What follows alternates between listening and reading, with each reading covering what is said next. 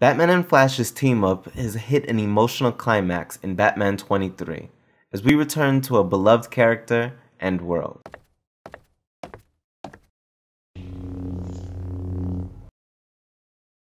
Hey, I'm Brian from BMA Comics Con, and we're gonna do a recap and review of Batman 23.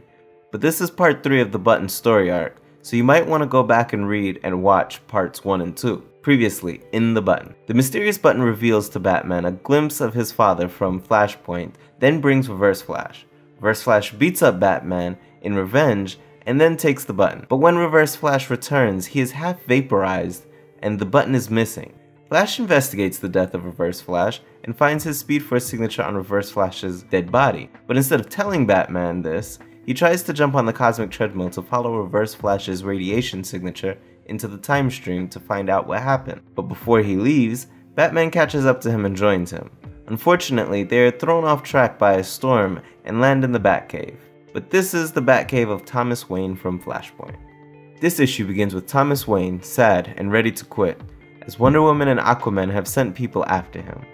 As you'll remember from FlashPoint, his world was supposed to be destroyed to save his son, so his living must mean that Bruce Wayne must be dead, and so he's ready to die and take his enemies out with him. Tone changes from sad quickly as Batman and Flash arrive in his Batcave. But Thomas doesn't believe it, and once again he attacks Flash, demanding an explanation. Flash can't explain what happened, why the FlashPoint world wasn't destroyed, but this is Bruce Wayne, his son. There's only time for a small moment for father and son to share before it's time to get to business, as the Atlanteans and Themyscirians raid the Batcave. Father and son team up to fight while Flash repairs the cosmic treadmill.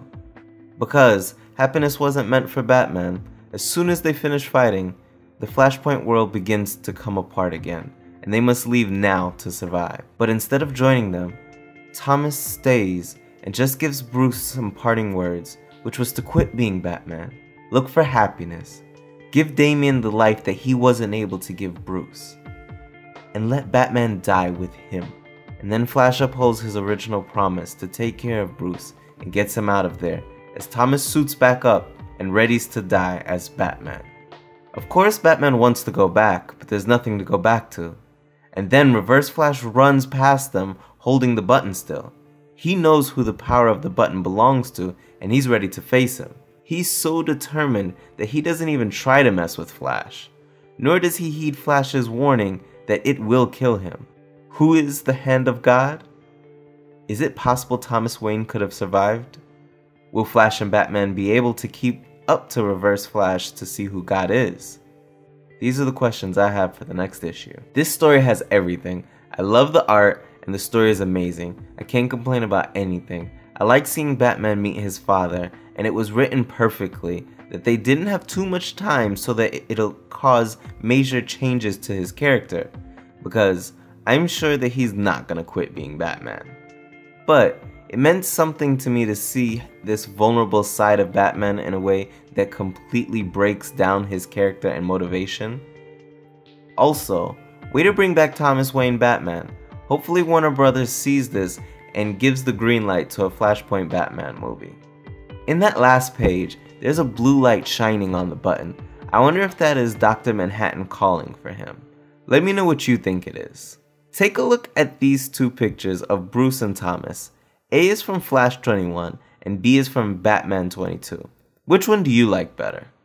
Finally, I've gotten caught up on the Button videos, and just when I do, they announce Flash 22 is going to be delayed. So you should subscribe to know when that video goes up.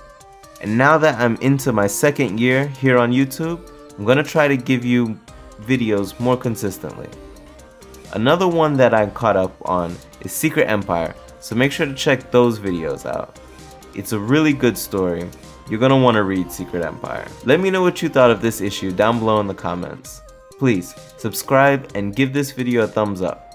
Thanks for watching. Until next time, Brian out.